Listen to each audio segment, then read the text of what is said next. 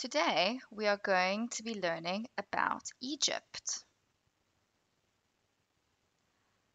but not the modern day Egypt that you know right now.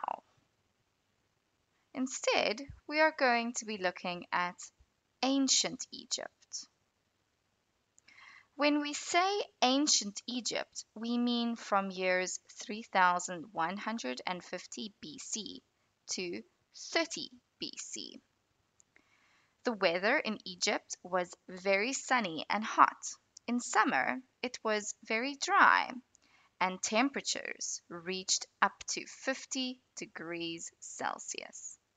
Winters were a bit milder, with average temperatures of about 20 degrees Celsius and some rain. Sometimes there were sandstorms. Because it was so hot there, Egyptians wore very little clothes, but they thought looks were very important. Both men and women wore makeup. Work was very important for ancient Egyptians. Up until the age of 5, your job was to learn to walk, talk, and play.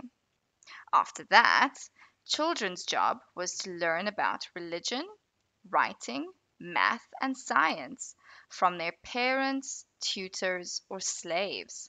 They also needed to learn how to be farmers, craftsmen, or homemakers. At about age 12 to 16, they were considered adults, got married, and started working.